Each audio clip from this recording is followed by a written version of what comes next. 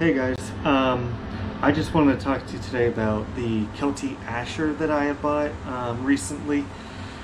If you remember, on one of my hikes, I was talking about needing to replace my college backpack, which is really actually just like a 28-liter camouflaged, like kind of hunting backpack, or like a hunting style camouflage on it.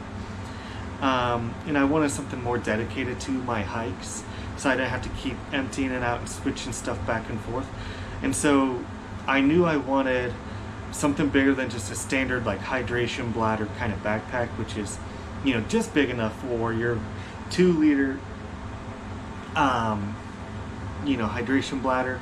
And I wanted to get something that would be able to store my butt wipes, be able to store like an individual first aid kit, food, lunch, camera gear, drone, and a variety of other things, but without it being a large cumbersome backpack like a multi-day long-term hiking backpack. I already have one of those. I have an 85-liter by Kelty. It's the Coyote 85, and that would be what I would use if I'm going to actually get, you know, a big dedicated tent for hiking, backpacking, and overnighting, and, you know, sleeping bags, and any other variety of tools I may decide I need for a long overnight. So what is the Kelty Asher? Well, it is this. I actually I like the color scheme. It comes in another color. It's a blue. I don't like that. I tend to like earth tones and greens for anything outdoorsy. I just like it. I don't like stuff that sticks out like a 1980s, you know, parachute pants or whatever. I just don't know. I don't like loud colors. And so why would I go with like a 35-liter? I like that size for carrying around any sort of tools or equipment I may need. And it's big enough too that you can do a 1 or 2 night overnight and just, you know, strap on your sleeping bag to the exterior, and then, you know, get a small tent and you could stick it inside with still having room for food and a few dedicated tools to that trip. What does it have? Well, it has a spot right here for one bottle or any sort of tool that you may want, maybe some poles for your hiking. If you use poles, I don't, but you can stick your poles in here, put it in between the loop.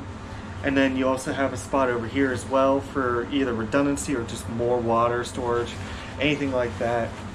And then you have a quick access on the top here. So you could put, for me, I just put like batteries and stuff like that for my recording in there. Obviously, it's not super big, and so I just put the stuff that I don't want to have to rip through the entire backpack to get to. So that's what I use it for. You may put some Kind bars or something like that in there, and that's totally fine, and I think that's exactly what the functionality is for. In the back here, this is just an open air kind of sack right here. It's a mesh material, so obviously don't put anything that you're worried about getting wet or, you know, destroyed by, you know, rubbing on rocks or anything like that, depending on what kind of hiking you're doing.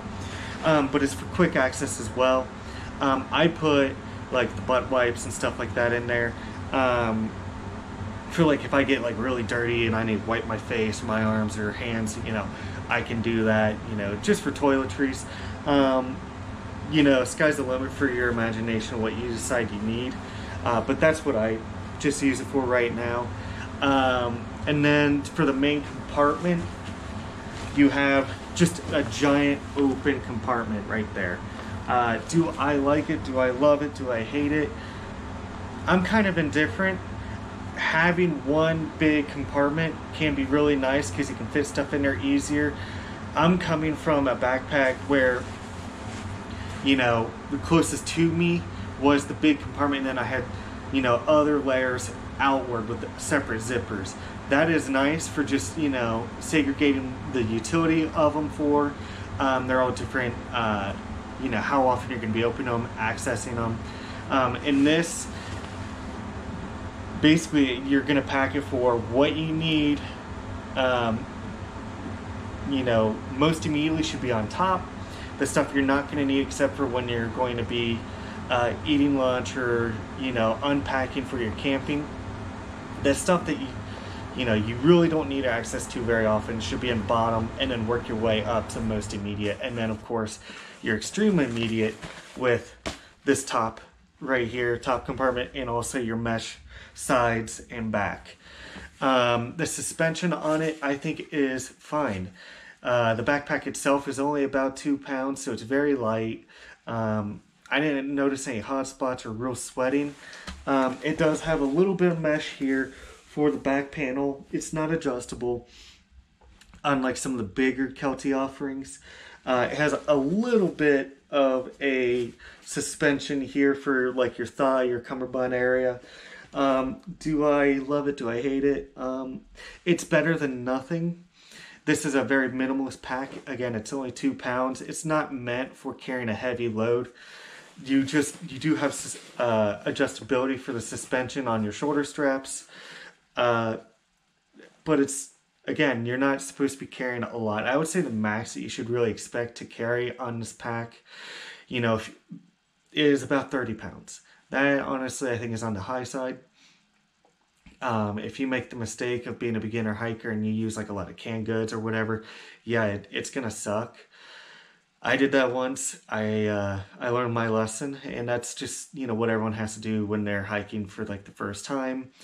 And that's kind of what I think this backpack is aimed towards, is either beginner hikers or somewhere in between, just a hydration and a multi-night backpack like an 85 or something like that. It also can be for what people call like a 3-day assault pack, for like the tactical people. I was actually looking at a Mystery Ranch backpack that was about a 30-liter. This was just a lot bigger. It was 5 liters bigger, and it was only $100 on Amazon. That, as a value point, is huge, and that's, I think, the main reason why I bought it. And I also like the Kelty brand. It came in a color that I like. I didn't want to get anything that was a canvas or whatever, or a very loud color. So that was, once I saw that it had a color that I thought was appealing, and for $100, I just had to do it. It will work for most people in most types of hikes. I wouldn't say use it if you're gonna do a lot of long weekend camping trips. I would say wait and get a bigger backpack if that's what you're going to be doing. If you're walking in and you're going to be dabbling with and experimenting with 1 or 2 overnights, yeah, I would say give that a shot first and make sure you actually like it, for backpacking and everything else. If you're just going to do a 1-day or 1-night hike, this would be absolutely more than enough for that. So you really just have to experiment and find out for yourself. But for $100, I would say it's absolutely a good price point for you to experiment with and find out what kind of hiker you really are for backpacking, what kind of uses you want it for. If you want a get home bag or something like that, it would be perfect. Whatever your philosophy is for utility, I think it can fit a lot of purposes.